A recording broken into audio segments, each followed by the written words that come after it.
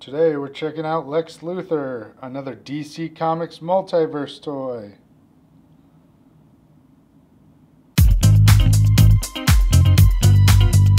What's going on, everyone? Today we're checking out the latest iteration of Lex Luthor from that latest movie, Batman vs. Superman. This is a DC Comics Multiverse line toy. Let's go ahead and take a closer look at the box, the sides and the back, before we open them up. So this is the latest iteration of Lex Luthor here. It does come with another piece to this grapnel blaster replica. This looks like a much larger piece. This one is played by Jesse Eisenberg. This is a picture on the side along with the picture on the front. Shows all the different characters in this series. I guess the Bat Creature and Lex Luthor were the other two that weren't on this before. And the last one I think was Aquaman and the Nightmare Batman.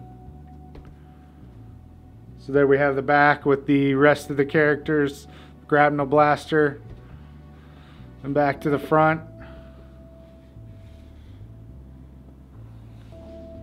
So let's go ahead and open them up and check out the extra piece and see what he's wearing and what he comes with. And there we have Lex Luthor. Although there are a ton of people who are saying, oh no, that can't be Lex Luthor. That can't be Lex Luthor in the latest movie. It's got to be, you know, some ideas where it was supposed to be Lex Luthor Jr. or something like that. It says on the box Lex Luthor, so we know it's at least supposed to be him, even though his acting and how he was a little different than most of the comic books would show Lex Luthor, and even some of the previous videos and movies. But let's take a look at it here, or let's take a look at this. Here's that extra piece to the grapnel blaster. I think it's piece 5 on the back of the box there.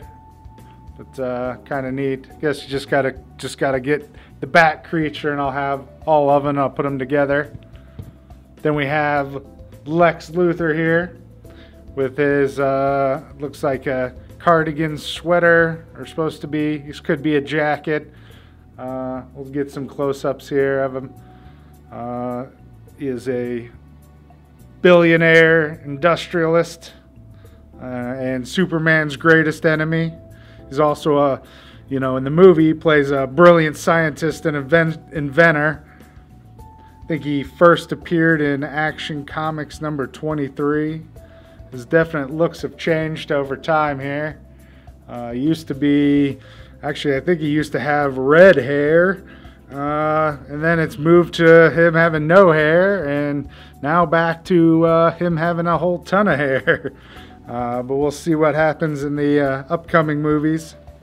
So, like I said, I wasn't sure if this was supposed to represent his cardigan sweater that it shows him wearing on the box, or if that's more of a suit jacket that he wears.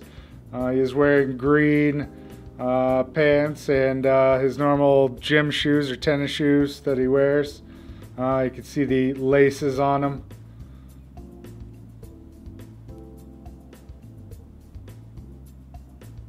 Kind of see his belt underneath his t-shirt that's half tucked in there. You can also see where they assembled the action figure around the joints. He's fully posable there. So I think it'll be interesting if he does make an appearance in the next movie, or even if they have another standalone Superman movie, if they'll actually have him back as Lex Luthor. But he is the owner of Lex Corp, and basically I think I said Superman's greatest enemy. So thanks for checking out this unboxing of Lex Luthor, and tune in next time to see what other action figures and toys that we're going to unbox. Thanks for watching.